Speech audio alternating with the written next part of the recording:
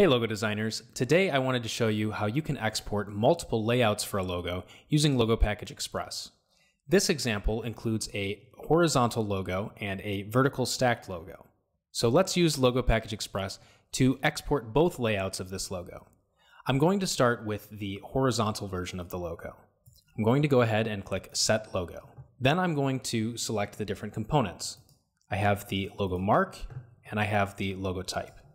Now, the logo mark and the logo type are the same between both of our layouts. There's a difference in size, but that's not really going to matter as far as the export is concerned. So I'm going to accomplish getting the mark by itself and the logo type by itself with this first horizontal export. So now I'll click Make Print Logos. And this will generate all of the different variations just like I expected. I want to change the name from logo to horizontal logo so that organization inside of the package is easier at the end of this process. So I'm going to go to the settings page and I'm going to go to the naming tab and I'll scroll down to where it says logo.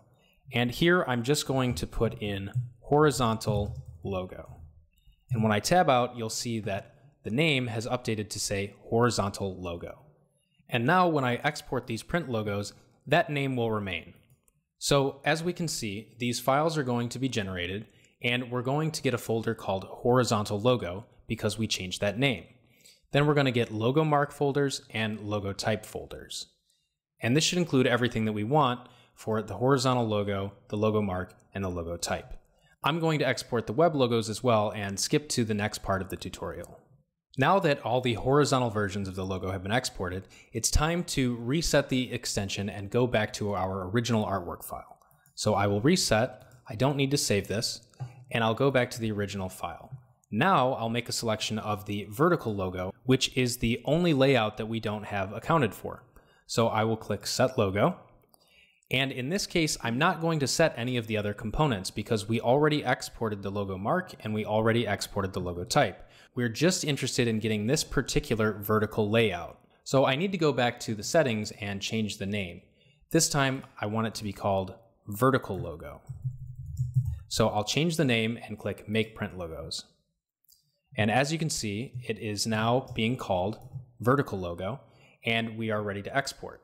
So when I click Export Print Logos and go to that same logo package, you'll see that now we are getting a folder generated called vertical logo.